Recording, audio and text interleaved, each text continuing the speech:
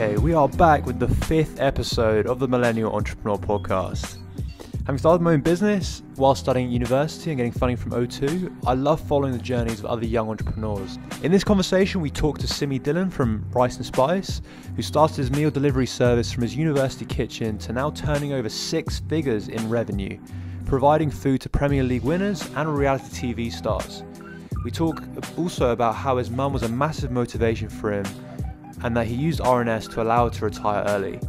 Thanks to everyone for the support so far, it's been absolutely phenomenal. And we've got some amazing guests coming up next week, so be sure to stay tuned by subscribing and also following us on the new Instagram page. The links are in the description. As always, if you enjoyed the episode, it would be amazing if you could leave a 5-star rating and a review, as it really does help us out. Alright, let's go on the episode. Hey Simmy, how are you? Not bad, thanks. How are you? I've been trying to get you on the podcast for a long time, so it's really good to finally sit down and record this episode. Yeah, I've been really busy these past few months, and yeah, no, it's good to be on finally as well. Yeah, because I was in Bristol for a startup competition, and we were meant to meet up afterwards to record the first ever episode, actually, of the Millennial Entrepreneur podcast. But then you got busy, and the whole coronavirus thing hit, so all that got in the way. How's RNS actually doing in the whole coronavirus situation? I think we've been very lucky in terms of the fact that we are a meal delivery service and offering an essential product, and also the fact that we are quite small and nimble, that we've been able to adapt quite well. And RNS HQ is actually a 10-minute walk from our house, and obviously it's quite a family business, so we're all kind of self-isolating together, going to the unit together, and then we have a few kind of local people working with us, so it has gone really well. We've not been too adversely affected. And obviously, lots more people are. We've had quite a turnover in terms of clients. So we've had some people leave because a lot of clients are self-employed, people who are really busy. And at the same time, we've had lots of new clients come in and people who probably we wouldn't normally serve. So really opening ourselves up to different audiences at the moment. Yeah, that's pretty good in a way if you think about it, because you're getting your product out there to audiences that otherwise wouldn't have, thought about discovering RNS. Yeah, definitely. And even at the same time, in terms of a business point of view, we did see our costs shoot up quite a lot. I think when things were first kind of all up in the air, I think maybe some suppliers were quite opportunistic and raising prices, and we've kind of seen them level out now. So that's good. But no, we did, in response to everything that was going on, we did cut prices for NHS staff and anyone vulnerable. And at the same time, we kind of froze prices for our other clients. But no, yeah, overall as a business, we've kind of managed to grow from it as well. But I do think that we're only kind of seeing the beginning of the growth. And as things begin to normalize, we have kind of retained the new clients who we kind of reached. And we start getting back the old clients who maybe had to take some time off. So I think, yeah, at the end of it all, we'll kind of come out of it very in a very strong position. We're kind of blabbering on about kind of how the coronavirus has hit RNS. Why don't you actually tell people what Rice and Spice RNS is? Okay. So yeah, it's kind of always changing and always evolving, and something that we'll come on to speak about later on how it may change in the future. But it's effectively a meal prep service. So we have maybe just over 100 clients, between 100 and 150, and these people will sign up to us on a subscription. And every week they'll get a new menu to choose from, and they'll pick, so say delicious, healthy, chef-made meals delivered to your door. And they can choose various different meals. We offer vegan meals as well now, and they can choose them in different portion sizes. So they can have a standard portion, a high carb, or a low carb based on their needs. And basically, we take advantage of the fact that people order in advance. We buy in bulk from our suppliers. We have chefs working in a commercial kitchen. We produce on scale. Then we chill everything using commercial grade blast chillers, portion everything, and then we deliver it to doors. And because we operate within say 20 miles of Hitchin, which is in Hertfordshire, we do everything ourselves. We don't outsource anything. Everything is cooked from scratch. Even our delivery drivers are kind of family friends kind of thing. So it's all a very personal service. Yeah. So it's basically healthy meals delivered to your door and saving people time, improving their health and enjoyment of food, really. How long you been going for? So it was 3 years in February, so it's about just over 3 years now. And it started off as a different business. It was just in university, just literally there was one meal option, just a jerk chicken and rice, and it was just a healthy. Yeah, I remember that. A healthy takeaway. and it was just that one option. And then from that, I thought, hang on a minute, like students are probably like the most difficult audience in terms of having money to like spare money, and they're very like kind of not tight, but like very kind of like frugal, and will cook for themselves if they can, or they get a Domino's, they go like with a trusted takeaway. But I thought I'd try it out and see how it worked, and it was working quite well. So from the back of that, I got my brother and my mum to start it back home, delivering to just normal people who we thought would be a lot easier to target because potentially they have less time to cook and also have more disposable income, and it's like going really well. And then we actually realised, hang on a minute, takeaways are quite difficult. It's a very saturated market. There's food waste involved because obviously you don't really know when the orders are going to come in. It's very difficult to manage stock and inventory. And then we just thought, why don't we just get into meal prep, because we're quite a healthy family anyway, something that we're doing for ourselves. So we started kind of doing both takeaways and meal prep, and then we just realised that the meal prep was just the best market that we could go to. It was like we were just really set up. Everything was set up in our favour to do that. So we just kind of like pivoted towards that, and that's maybe for the last 2.5 years, and then we've kind of just really focused on that since. I'd love to talk to you about how was the whole like thought process around starting in your university kitchen? Yeah, like that must have been a weird sort of thing to start, no? Yeah, no, it was. So I thought about starting something like this before uni, and I just realised that hang on a minute, how am I actually going to do this? How am I just going to serve random people? It's not going to work. I have to have a proper premise, all this kind of stuff. So I actually started it. I did first term of uni, and then after my exams in first term, like the week that we had in between, it's kind of like a reading week. Just decided to start it then. So tested a few recipes. Thought, okay, I've got something good here. And then I kind of sat down with one of my close friends from first year, Tyrone, and like I lived with him second year. We're still really close now. And I was like, oh, how should I market this? How should we do this? And we set up the Facebook page. And then from then, I just was like, okay, I'm just going to do it from my kitchen. And because I was in Stoke Bishop, which is like the student complex of like 2,000 students, I thought, okay, there's a huge market here.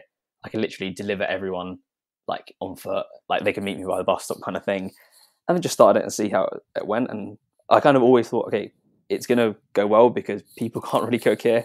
It's cheap, it's affordable. And like the fact that I was in that kind of quite secluded student complex, the only real takeaway option was Domino's, and it felt like kind of people were sick of that and they just couldn't be bothered to cook. So yeah, that was the kind of logic behind it, and I just thought, why not? Yeah, for people who don't know, Stoke Bishop, so High Baker, where I think you were, right?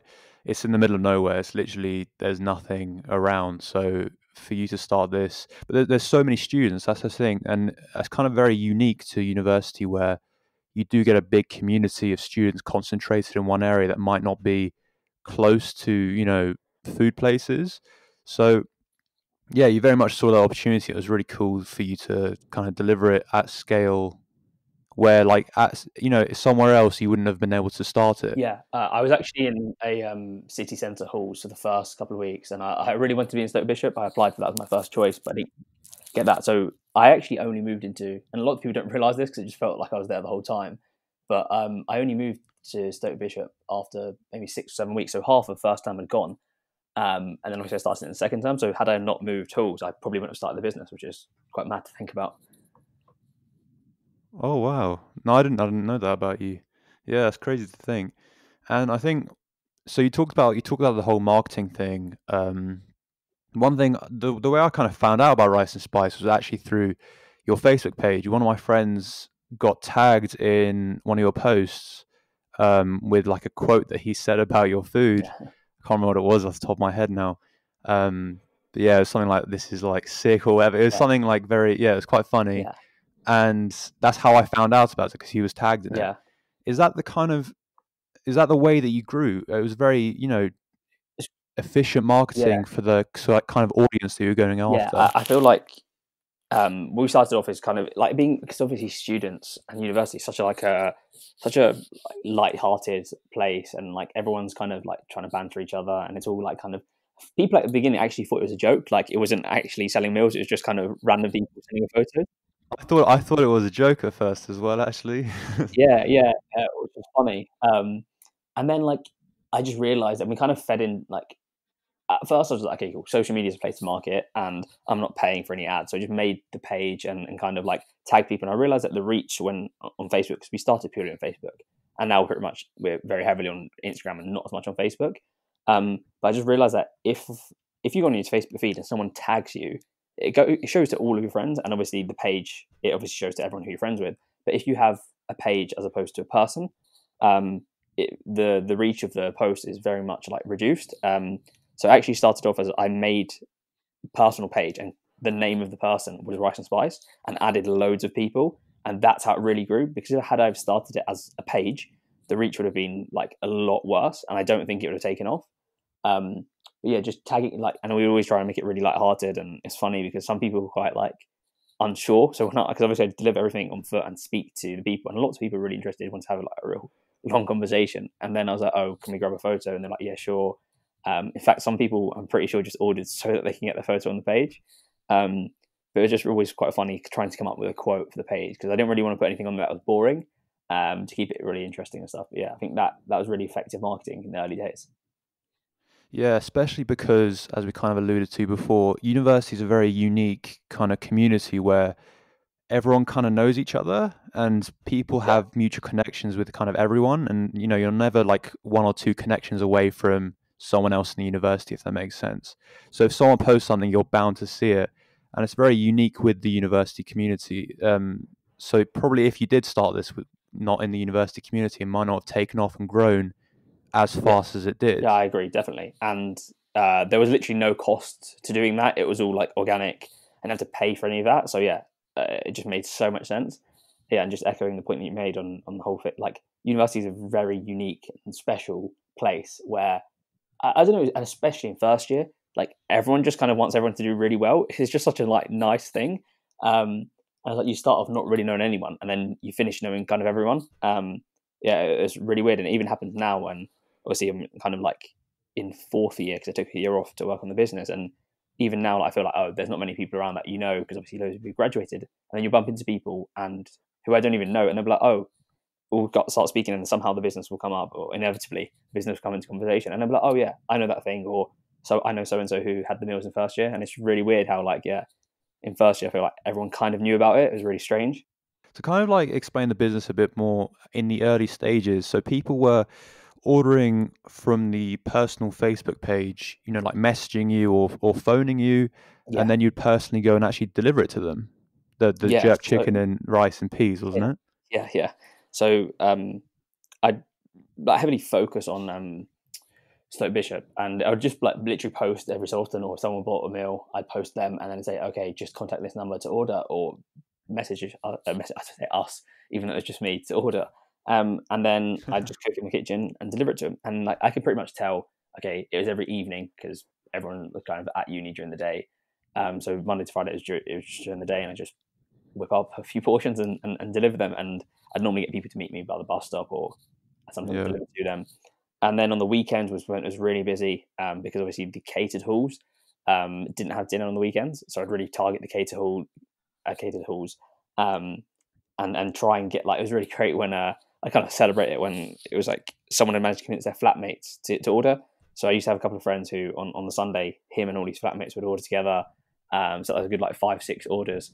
And it was great compared to like during the week sometimes when you'd be like scrapping around to get a couple of orders in. But it was really funny and kind of scrappy, and like there was no like pressure at all because there was no cost really. Well, you say there's no pressure, but with something like the personal touch that you definitely injected into the business, especially in the early stages where you were kind of replying to every message, and even now actually you're still replying to every message. Yeah, that must get so hectic, no? Just because you must have, your DMs are just full of just orders. Yeah, it does get really hectic, and and I think a lot about like the scalability of it with this, like in the way that we're doing it. But I don't know, I feel like for the time being it's okay, and like there are ways, and like I feel like it is obviously very hectic, and I wouldn't say that it's pressure, it's more of a responsibility now that to kind of always do this. Not to an extent of pressure, yes, but I feel like that's what's helped us be like really unique, and kind of like now as we go forward and grow, is like that's what's attracting people to come towards us. Definitely. Yeah. I think the personal touch is definitely underrated in business, and you're like a perfect example of how how it can be utilized to grow, I think. I was going to say, especially in like something like food, where it is so competitive, it's so hard to differentiate yourself. You need to like leverage every difference that you can and really kind of like amplify it. You made a point earlier that I really love to touch upon, where you talked about university being an amazing place to start a business. What would you like to highlight with the most important things to start? Like, how would you convince someone to start at university, basically? This is another really important thing, and I think it's first year of university when you have so much free time, when your exams don't really count, and when I say that, yeah, everyone at university is really nice, and especially so in first year. But as you get into second and third year, like it becomes a lot more kind of cliquey, where people maybe aren't so willing to help out, and like they kind of fall into their group, and people kind of want to be seen as being cool, if you know what I mean. So how they started Yeah, our second year, it's more like, oh no, that's not really cool. I don't want to do that. Whereas in first year, everyone's like willing to try anything. Um, and I think as well, like it's so easy. Like everyone knows that when you go to university in like the first term, the first year, you can literally chat to anyone, and anyone will give you the time of the day. You can speak to anyone about anything, and like it's not seen as weird. I think as you go into second, third year, people get a lot more kind of like yeah, no, I definitely less agree with you. friendly. And but so yeah, I definitely think first year is the best time to do it, and also that you've got like so many people with so many different skills. Obviously, it depends on what university you're at, but again, this wasn't why it kind of in first year it was a good thing to start. But like since first year, how like from Bristol, I've met so many different people who have put me into contact with so many different people from the business in terms of like designers, developers, even like uh, do you know what I mean, mentors. There's so many different like resources available. And again, I think the big thing is the lack of pressure, because as you get older and like if you want to start a business after university, like I've got lots of friends now who have tried to start businesses in their last year of university or when they graduate, and there is so much pressure on them in terms of like making sure it's a success, and also there's huge opportunity costs, because when you're in first and second year, and even mainly first and second year, it's like if you're not, I was just thinking like, what is the opportunity cost? What is the alternative that you would be doing? And it's pretty much just chilling with your mates or like going out, and like you have enough time to do that. You can do that, and even Yeah. you can make the business with your mates, kind of thing. So yeah, I just think it's kind of a no brainer to try it, and like if it fails, you just laugh and it's failed and you haven't lost anything. Whereas Yeah, exactly. It's just a learning curve. And also like the risk is so minimal, and I know a lot of people would say, wait, just like I don't have any money to start, but every university that I've seen has some sort of scheme to promote entrepreneurship in university. They have a big budget. And I think you applied to some like scheme as yeah, well yeah, with the university. They gave you some money yeah, yeah. also. So like yeah, the risk is so minimal. Yeah, I agree. I think yeah, Bristol University is really good as well, and like the enterprise team there are great. Having said that though, I remember in the first year, I didn't actually speak to the enterprise team at all for like a good 12 months after I'd started the business, maybe even longer than that. Because in the first year, I was like, oh, where can I find a premises or a kitchen to cook in? Where can I do all this that kind of stuff? And literally really unhelpful in terms of just like the estates office and all that kind of stuff. And I just thought, oh, I should do it myself, see how it works. And then after that, getting more support and help was great. I think, yeah, Yeah. another thing I'd say is just like, I think a lot of people kind of want their hand held and kind of like, oh, if there's resources available, I need to use them. I need them to tell me what to do. I think just starting by yourself and just using a bit of common sense and intuition and just a bit of like, oh, I want to sell this. I need to build it. I need to market it. I need to sell it. And then after that, you've actually got something to show people. Whereas like, I think a lot of time, like the people at the enterprise office or just even like potential mentors will think, oh, this guy or this girl has come to me and asking for help, but they've literally shown no initiative, and like I can give them help, but like a lot of the stuff I'm going to tell them they could have done themselves, and then come to me with more specific problems. So I think the best thing is always to start early, get a good bit of work done, and kind of carry on going, like struggle a bit, um, and then ask for help afterwards. But I think there are lots of people out there willing to help, and yeah, university is a place where like everyone's like people are really intelligent. They've got lots of good ideas, and they have free time. So it's kind of perfect environment. And also, your business has pivoted massively. So you did struggle within the early stages, but as in not at the early stage, but you kind of hit scalability, and then Yeah, you kind of wanted to pivot the business. So it's okay to struggle in the early stages as well, and kind of change your ideas of what you want your business to be. yeah. Like I think lots of people ask me, and like it's really strange actually at the moment how for lots of friends, I think like entrepreneurship is this kind of thing that's been kind of very much like glamorized, and everyone wants to do it now. And lots of friends saying, "Oh, I'm starting this business. Going to give it advice on this, that, or the other." And and they're like, oh, how did you have a business plan? Did you have this? Can you send me like a template? And I was like, I don't have a business plan. I never have, and I probably never will. And just kind of starting and just thinking, okay, this is a good idea. Let's run with this. Let's see how it works. And just constantly kind of changing and pivoting, because like things are always going to change. Yeah. Like coronavirus has showed that, and like the business who have been able to adapt are obviously kind of doing really well. And like, it's okay, this is really like unprecedented like circumstances, and it's like a very like strange example, but like there are always like conditions that are going to change, not as drastically as they have, but like just being able to adapt and kind of, you are always going to struggle. There are always going to be problems, and like if you had no problems in your business, then someone else would just come in and set up the same business. Okay, so let's go back to the business within the early stages. So it grew so fast, and you're getting so many orders that you actually had to drop out of university for a year, right? Yeah, Is that what you said? Well, that sounds like a good story, and what I probably would tell people. Sounds like the Mark Zuckerberg of food delivery. But no, like actually, like the truth is that it's not that it was going so well and I had so many orders. The truth is that it was just really busy, and I realized that I had to give a lot of time and attention to the business.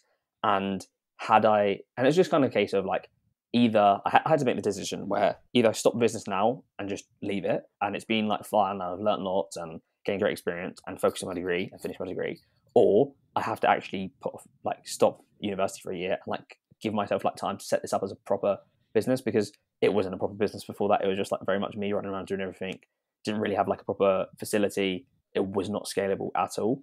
So I had to really make that decision and it was a really difficult decision to make. Because obviously lots of like different factors come into play, like for one, like your accommodation next year, or your mates graduating for you, what employers would think if you take a year off, like can you even take a year off, how exams would fit in, and all that kind of stuff. But like it was kind of the case in the second year where obviously I'd moved out of Stoke Bishop, so it was a lot more difficult to run RNS in Bristol, and that's when I kind of realised that, hang on a minute, this like operating for students as a takeaway isn't like a viable market long term, and like, well, it might be in a different form of the business, but it's not what I want to do. And to really pivot towards meal prep and get our own like proper commercial kitchen and really go like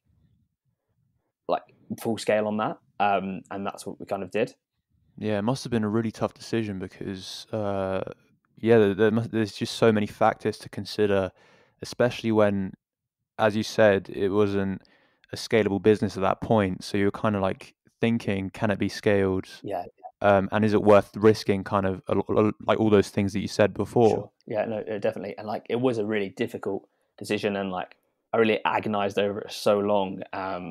Wasn't sure. And even after I made the decision, for the next like 12 months, 18 years, even up until pretty much until I finished that whole year out, I always thought, oh, should I have been taking this year out, really, if you know what I mean? And then after like enough time, you kind of realize, yeah, good decision, and kind of carry on moving forward. Was there any moments where you kind of felt like there was a big moment of doubt in your mind where you thought you made the wrong decision? Yeah, definitely, like plenty of those. Like straight away after making it, like you think, you're always thinking, because so I made the decision around January in second year, that I'd carry on like doing second year, but I'd defer some of the exams. So then my third year was technically like second year again, whereas I was just in Hitchin full time, working on the business, and then also doing exams. And so like from that January up until September, always thinking, am I making the right decision here? I could have just stayed at uni, stayed with all my mates, graduated with them, gone into like a nice comfy like salary after uni, and so all that kind of stuff. And then even when I took the year off, kind of thinking about like kind of investing a lot of money into the business, and like, should I continue to invest money and time into it, or should I go and spend my time elsewhere? And I think it came to the point where I was just like, there's no point in carrying on thinking about this and wasting time like I'm an R-ing, and just kind of give it my all. I've given this year off, no matter what happens, like just do whatever I can this year, and then see what happens after that, because there was no going back on the decision then. Yeah, I guess it's better to not live with that regret of kind of what could have been. Yeah, definitely. If you know what I mean. But it's also really difficult to like. I think it sounds like objectively it's easy to say it, and like even now looking back on it, it's easy to say it. But like when you're in the moment and you think, and you're seeing what other people are doing, and you're thinking, this is really long, and you're staying up really late, and you're having to do like basically shit jobs, and you're just like, what's going on here? And it's difficult not to think about those other things. But then, I think ultimately like there's only so much you can do, and like you're going to waste a lot of time if you do carry on thinking about what if or this or that, and just kind of just make a decision and just go with it. Yeah. So you wanted to set it up in your hometown of Hitchin, right? So what was your kind of because obviously it's a different sort of environment than a student community. So yeah, what was your sort of thought process around that? So after I set it up in Bristol, I got my brother and mum to start in Hitchin, and they were both going well. But I was just like, oh, it just makes so much more sense to do it in Hitchin because, like I said before, you've got a proper audience as opposed to just students, and students isn't like it's very cyclical as well. It's like not just term time and holiday periods, but it's the fact that at the beginning of the term people have student finance, and at the end of the term they're broke basically. Just so like having a proper audience was just like a no-brainer, and then also like thinking about it being scalable and thinking about staff and proper premises and all these kind of things. So that was a kind of idea, and I was just like, yeah, let's give it. We can go and Hitchin. And I think like there's potential to really grow it there. I think as well after the first year that summer, I just literally spent the whole summer working on the business, and from there I was like, okay, cool. There's potential here to grow this in meal prep. Came back to uni second year and then realised there's too much like work to be done. I need to like go back and not just have a summer to work on it, but a whole year. I think initially it was like we were like I've always thought that if you're going to do something, you have to do it really well, and there's no point in like kind of half-assing it kind of thing. So when we started off, I didn't want to try and like overextend and do too many different dishes if they weren't going to be as good as like the church chicken. Yeah, of course. To like kind of set a high bar. So I guess that we were kind of like quite safe in what we did in terms of like only offering good food and making sure that everything we did was really good and consistent and good quality and the customer would be happy. But then we didn't have that much time for kind of menu development because we were thinking so much about just growing the business and sorting out all like, do you know what I mean? Like putting out fires basically, and worrying about lots of different tasks. And then as we have grown staff and really grown the business and like kind of automated so many processes and even hired so many more chefs, it enables us to like really focus on menu development and offering so many more options. What's your favorite RNS combination? So I think the satay chicken is really good and it's really popular. And then again, yeah, the original jerk. Lots of like friends will say that. Like whenever I post a new jerk meal, they'll be like, you can't beat the original jerk. So yeah, I think the original jerk. Yeah, the jerk, you can't beat the original. Yeah, I think that those two are my favorites probably. Who's the biggest person that you've served? I know that you fed like reality TV stars and professional football players, but there must have been one that's really stood out in your mind. I feel like because it was like one of the first big people as well. It was Akifenwa, who's like like always rated like strongest man on FIFA. But then again, there's also like Demarai Gray, who's obviously won the Premier League, which is quite mad. And then then you got the reality TV stars, but like I don't really watch that kind of stuff. So like other people might find that really interesting, but I don't really care about that. Yeah, I actually met Akifenwa. He's a really nice guy. Very inspiring as well. Yeah. So one of like a very close friend who I've known since we were like 5 or 6. He's a professional footballer, and he basically plays for Wickham with Akifenwa, so they're really good mates. And like even a couple of months ago, Jay and the friend Nick Freeman, they went to LA on holiday, and they were on holiday with Akifenwa. So like I suppose like it's always been kind of word of mouth and friends of friends. So yeah, we've very much kept it that way. Yeah, that's definitely the thing that I really like about your business is that you utilize word of mouth so like amazingly. Yeah. For me, it's like a really brilliant example of how word of mouth can be so powerful. Yeah, and I think to start off with, if I'm being honest, it's probably just out of like cost saving and not wanting to spend money on marketing and just trying to do everything like as frugally as we can. But having like done that, we just realised that it's so much. You do need to start doing paid marketing eventually because there's only like there's a limit word of mouth can take you. But yeah, like word of mouth is like you can never like forget about word of mouth, and it's always gonna be so valuable. Like no matter what industry you're in, it's always gonna be like the most valuable form of marketing. So the way the business that you kind of set up now and where you are like currently, I saw a really really nice Instagram post from you. I can't remember when, maybe it was a few months ago now. It was a long post about your mum and how like she inspired you throughout this whole process and how you've actually, made her retire early, which is a really nice story. So kind of talk to us about how did that kind of come about where, your mum was a really big inspiration to you, and then, yeah, you kind of retired her early as well now. Yeah, so I think something I didn't mention earlier was that I actually I went to Warwick to study maths and dropped out before I came to Bristol. So when I was there and when I kind of dropped out, I kind of had this like kind of half gap year where I was just like, what am I doing? What am I doing with my time kind of thing? And I was working, but it was just very boring and not kind of stimulating. So that's where I kind of actually was thinking about starting RNS first. It wasn't called RNS. I was just thinking about starting a food business. And I just realized that it wouldn't be possible Yeah. because like, how can I just start it on my own in like a half a gap year? But during that year as well, I was really like kind of, because I had nothing to do, I tried to like start up my project to get mum like a new or different job. And just because obviously throughout like our childhood, me and Jay being at home, like were always like really well looked after in terms of food, in terms of like taking us to football practice or school or wherever we wanted to go, she'd always take us there. And like without any kind of like complaint at all. And I didn't realize how like unique or special that was until obviously you speak to other people and find out how their experiences differ. But during that kind of Yeah. period where maybe I was about 18, I was thinking, oh, let's get mum a job somewhere else, where maybe she could like, in a way, it's kind of like for her to like kind of start a career at whatever age she was at. And we just realized that it's just not possible. That it's so difficult for a woman to kind of Yeah. be like say mid-40s, have not spent any time in education in decades, and like just literally focused on like kind of raising kids, to then like start a career again.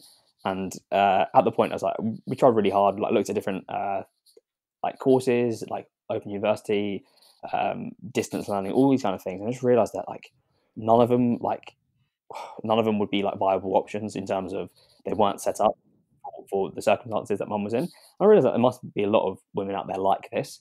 And I was just like, to be honest, like I don't have the time now to like, if I'm being honest, I didn't have the time now to kind of like solve this problem. And I just said to her, like kind of as a joke, but kind of like I did believe it that one day I'd have a business and I could just hire mum and train her up in this business and she'd really enjoy it. And I didn't think that was going to be a food business. I didn't think it was going to be RNS. I was just like, oh. Yeah. And then like as the business grew slowly, it was never that, okay, cool, we're growing this business that mum can work in full time. But it's just like, it was just natural for us to say, oh, mum, can you give us a hand? And natural for her to say yes, because that's what's always happened. And then slowly over time, we were like, okay, can you like give up more days where you're working? So she's always just worked like part time at Tesco's, really flexible for her, and like working around us basically.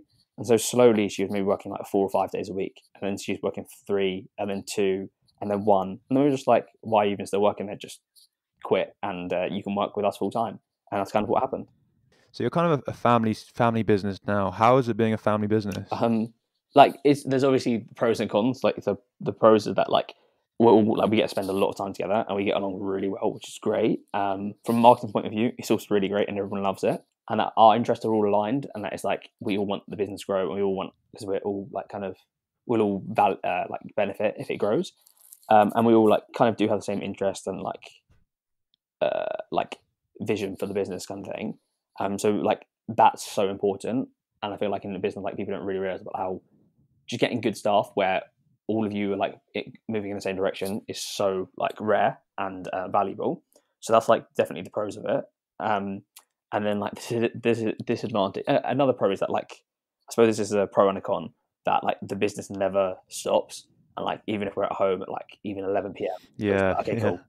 You can't shut Yeah, off. exactly. So again, like it's an advantage in terms of like it means we're always working on the business, but it's also a disadvantage in terms of we don't get a break. Yeah, and then like yeah, I feel like there are very few disadvantages, but I think like the one is that you literally never get a break from it. How do you I switch don't. off? Yeah, 24/7 RNS. to be honest, like I feel like that's like something that I probably try to work on a lot more. But yeah, no, I don't know. Like going on holiday, but then even when we're on holiday, like, it's normally me and Jay, or we go with friends, and I'm still always working on the business. And like in a way, I don't really want to, like when some people say, "Oh, when do you take time off or whatever," and like I feel like I don't need to have like a week or a month or a few days off. And if I'm being honest, I don't feel like for the last 3 years there's ever been a day when I've completely not touched RNS, because it's something where you're always thinking about it. Even if you're not like physically doing something, you're always thinking about it. But just having breaks from it, Yeah. like I don't know, just doing some exercise or chatting to a friend or you know what I mean? Like just doing something different, reading something different, or even uni. That's kind of a break from RNS. So your break from RNS is to work on uni work, and I guess your break from uni work is to work on RNS. To an extent, yes. But then also like just having like, obviously now it's not ideal, but like even I suppose even now, like just often I'll just call friends and we'll just be on the phone for a couple of hours, just catching up about anything. Yeah, and another break is just exercising, because I feel like that is something so different, and it is like really like intrinsically enjoyable. But yeah, just taking some time out to just chat to friends and catch up and maybe go for dinner or something like that.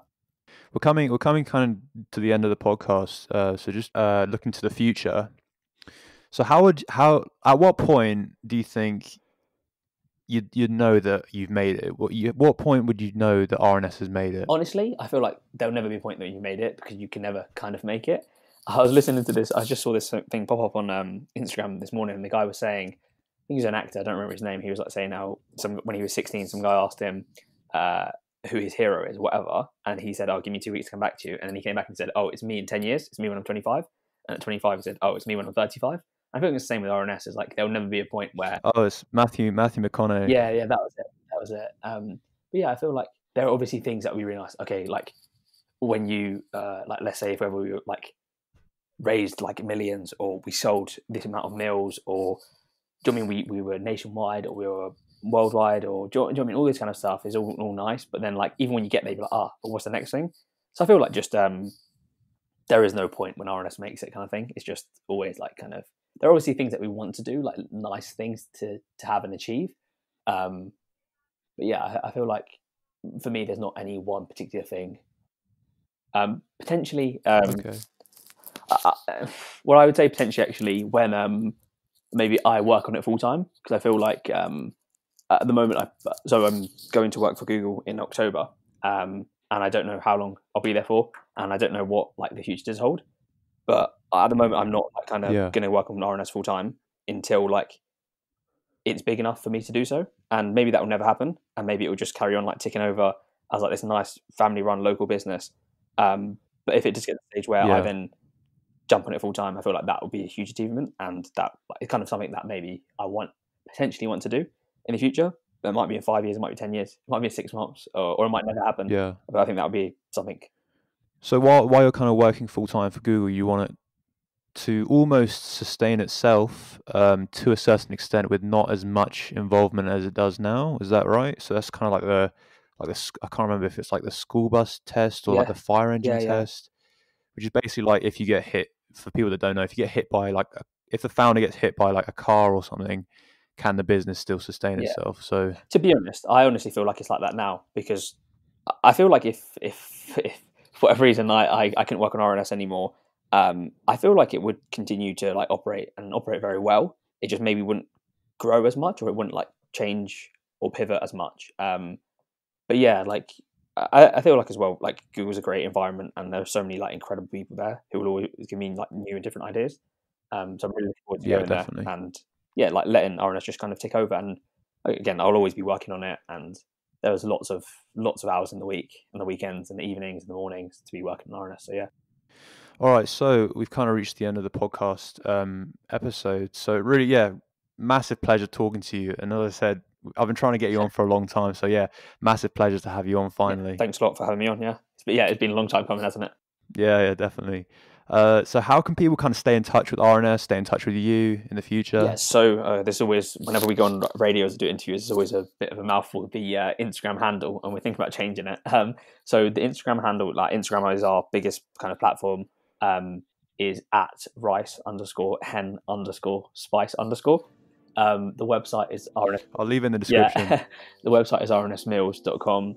And Facebook, if you type in Rice and Spice, I'm sure it will come up. And then if you fancy following me, you can follow me on Instagram at Simmy Dhillon_, and LinkedIn, Simmy Dhillon. You can find me on there as well. Okay, great. Thanks for being with me. Yeah, thanks a lot, and we'll speak again soon, I'm sure. Thank you so much for listening to this episode of the Millennial Entrepreneur podcast. Your support's been absolutely incredible so far. And so if you did enjoy this episode as well, be sure to leave a 5-star rating and a review as well on Apple Podcast. And definitely be sure to follow us on our new Instagram page. I'll put the link in the description, as all the episode announcements will be on there. So yeah, my name's been Sina, and I'll see you in the next episode.